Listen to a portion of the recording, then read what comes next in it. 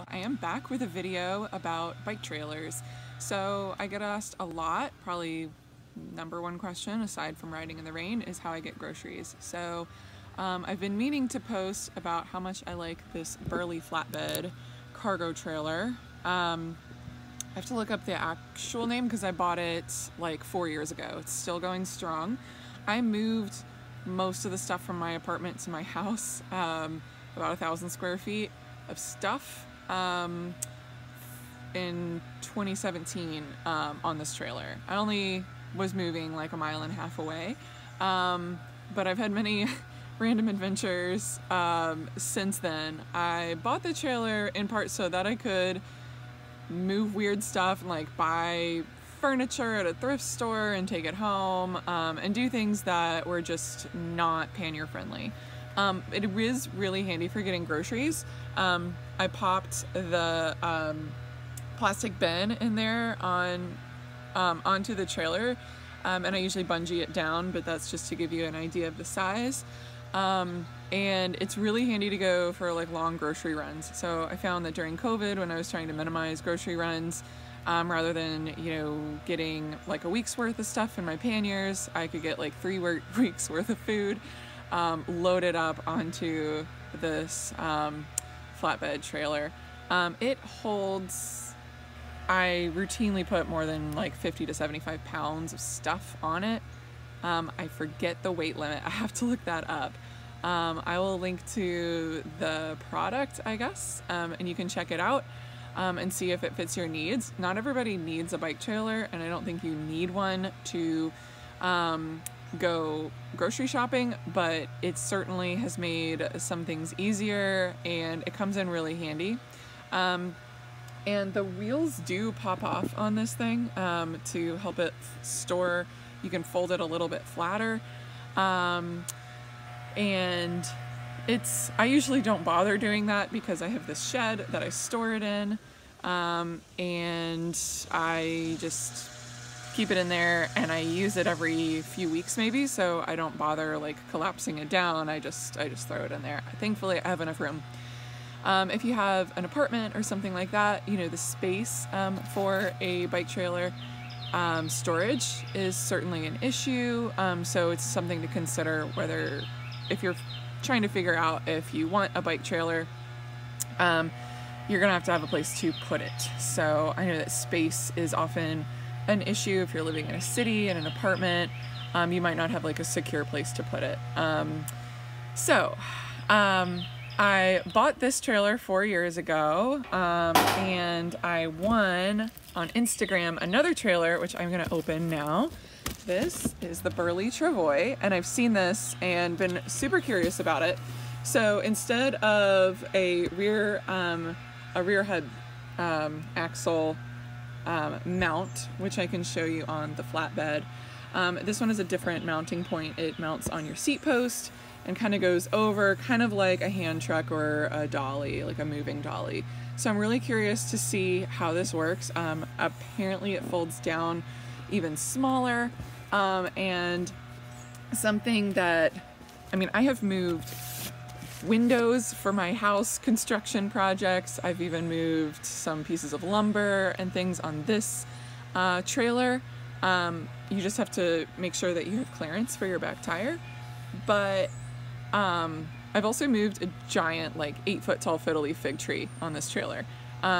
So I'm interested to see like the differences between the shape on these trailers and see if the Travois might be good for taller items like small trees and different things that I might be moving around. So I'm gonna open it up and you're gonna watch me try to put this together, and I will give you my honest opinion. And like I said, I won this on Instagram. This is not sponsored or anything.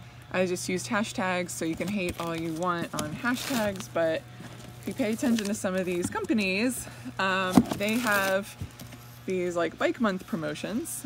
So in the month of May for bike month, I used the hashtag RMMC Bike Month, which is Ride More Miles Challenge.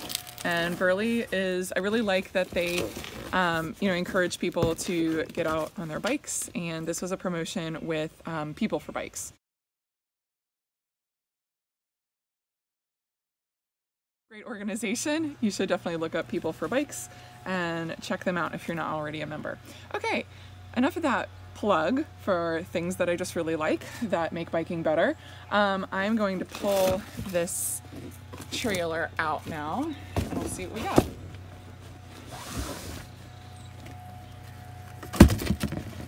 So I do think it's really cool that it just comes in this tote bag. That is definitely different than the flatbed.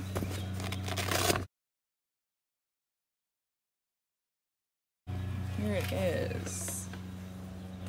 Now this one is blue for People for Bikes. I think they have different colors. So this is cool. It just folded out. I'm sure there's like a mechanism here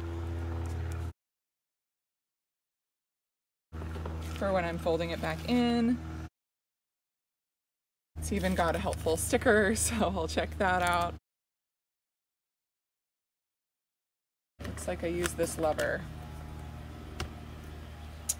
Okay, that's like the stand-up lever.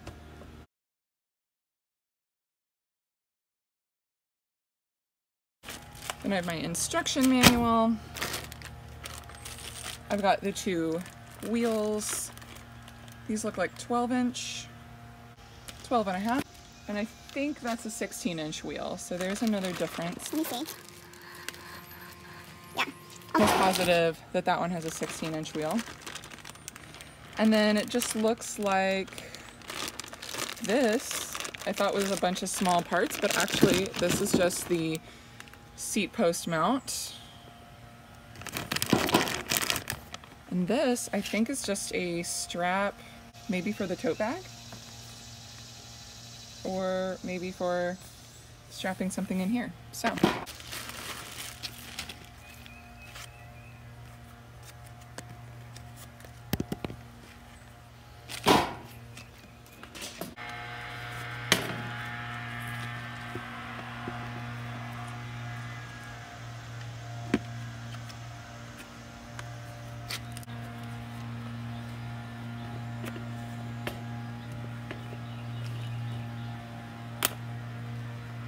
Okay, that's cool.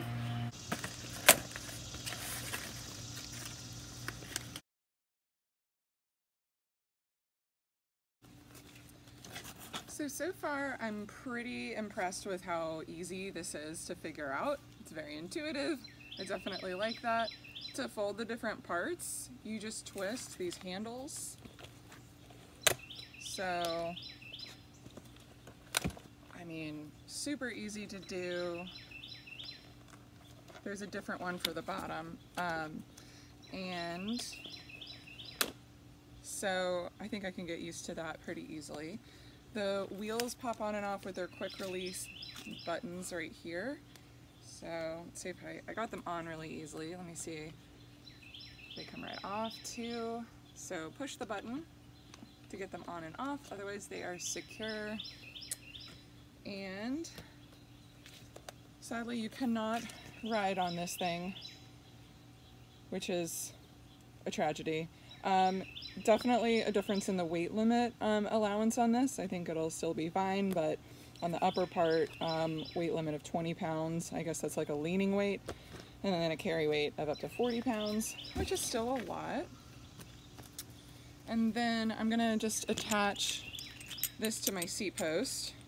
This is the adapter. It looks like it has a quick release, so it looks even easier to get on and off than my hitch mount for the other one, which I still have to go back and get just so I can show them both on one video for comparison. But anyway, this is also quick release, and you can extend this out. I'm a little nervous about it fitting over my rear rack, so let's see.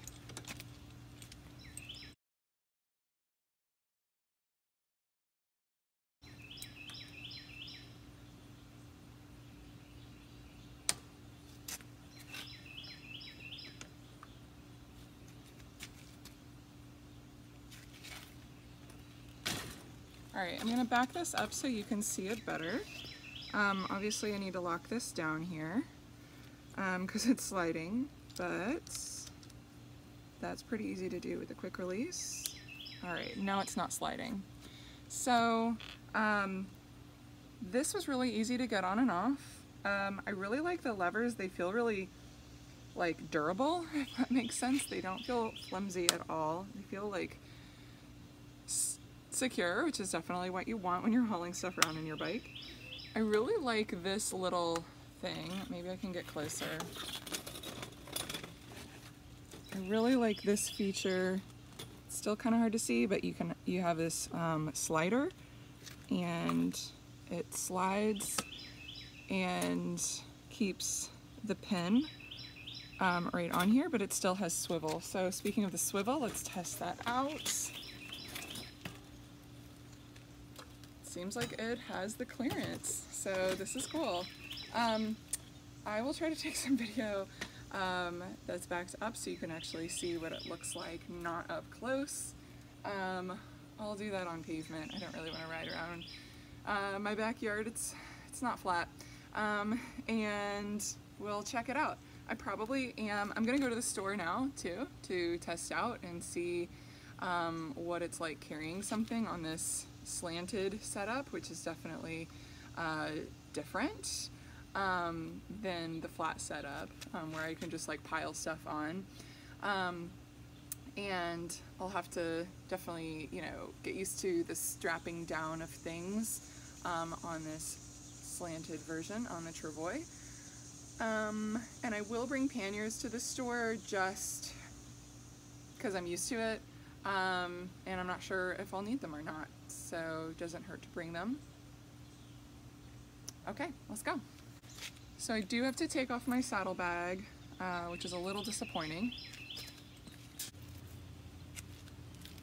And actually, before I go to the store, I am going to mention how I connect this trailer to a bike. I just grabbed my gravel bike so I can illustrate that without having to move them back and forth. And then we can see them both at the same time to understand the difference. So a flatbed trailer, or if you have a kid, like a toddler in a pull-behind trailer, they're typically going to go on your rear axle. And so okay, I think you're kind of able to see what I'm working with here. I have a 15mm through axle on this bike. This is my Cervelo Aspero. It's a gravel bike, and this also works with quick release. It should work with 12mm. This fits perfectly in 15mm. So what I'm going to do is I'm going to thread it on, and basically I want this adapter piece to eventually fall down so that it's kind of like a sandwich this way. And I'm going to push it through to line up everything. If your skewer doesn't look exactly like this, you know, don't panic. I know that Burley does have different adapters for older bikes, but okay, so the way I turned it in, this piece is upside down, so before I tighten my skewer all of the way, I'm going to adjust the mount piece so that it's facing the way I want to. Might be a little hard to see. Does that help? So like I said, think of it like a sandwich, and your pieces of bread are kind of flat in there like this. And then I can tighten up my skewer, and then I'm ready to put this guy in. So you put this piece in the middle of the sandwich, and then this is your safety pin.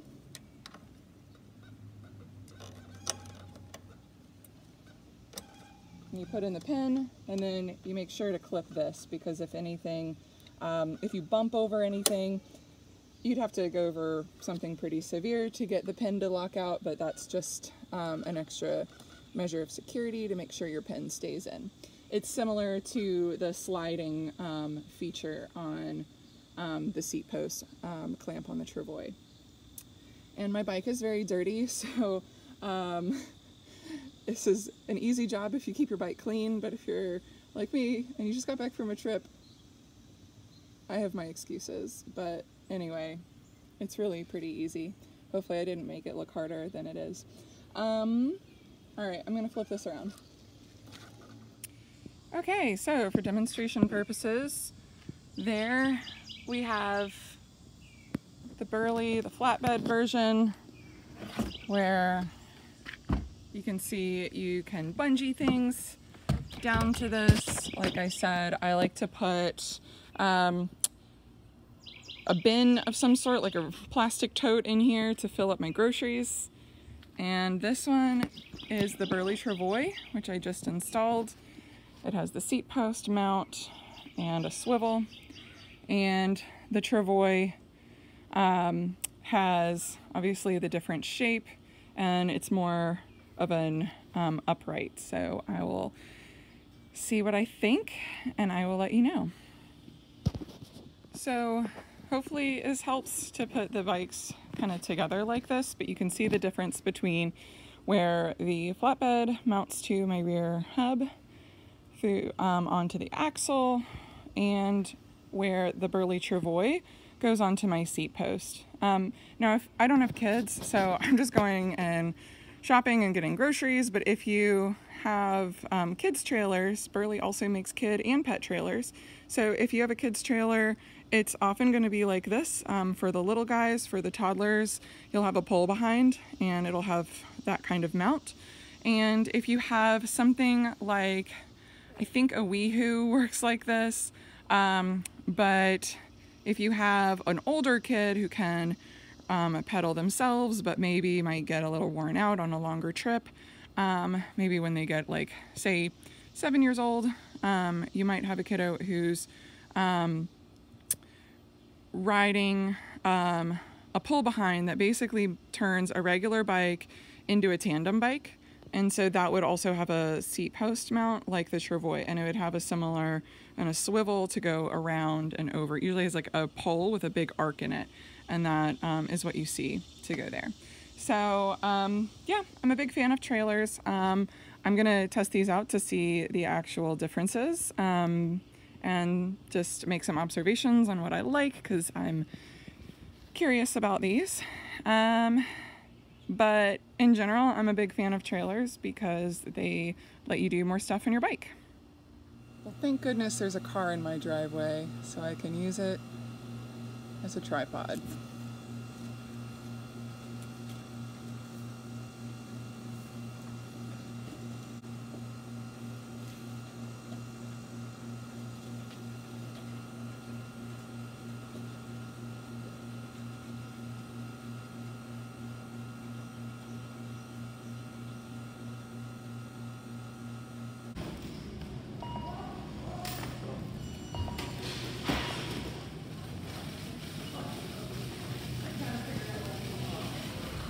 Well, I almost overdid it. I am packed, as they say, to the gills is what I would call this. So I actually used the Burley tote itself and the straps on the top, and then I have my liquids bungeed at the bottom. I might be over the weight limit, oops. And I think I've definitely impeded my turning radius here, so that's my fault, because I stuffed my panniers, but we'll see how I'll make it home. Well, I did make it home. It wasn't too bad. I definitely would try to do less weight next time. I got a little carried away with my beverages, but I kept the cold stuff in my panniers, so I'm gonna hurry in and pop that off. And I will give some more thoughts once I've rescued my ice cream from this heat. So it's been a few months now, and I've had the time to try out both trailers and really kind of digest what the pros and cons are. So for me and my biking needs, the flatbed is probably overall a better fit if I had to pick just one. And trailers are really expensive, but you can often find something similar to the flatbed on Facebook Marketplace. You might even be able to find one that is a burley. And I mean, they last a really long time, but then people with kids will sell them. So I've seen them at yard sales for 20 bucks for some trailers. And if you're just looking for an affordable option that can do a lot of things, I wouldn't rule out a kid trailer. I really like the flatbed trailer because I can load it up with stuff that material is like a Kevlar or some type of material on the flatbed, and it's really, really durable. It's held up to all sorts of abuse from me over the years. I've had that one for about 4 years now, and you can also carry really long items on it. As long as they're secured and you have your weight kind of figured out, you don't have to worry about it bumping into you the way you would with the Travoy trailer. Because it's at a slant, a really long item like a bike box, for example, would come up the slant and then run into the back of the rider. So a quick Google search will give you a good visual for that.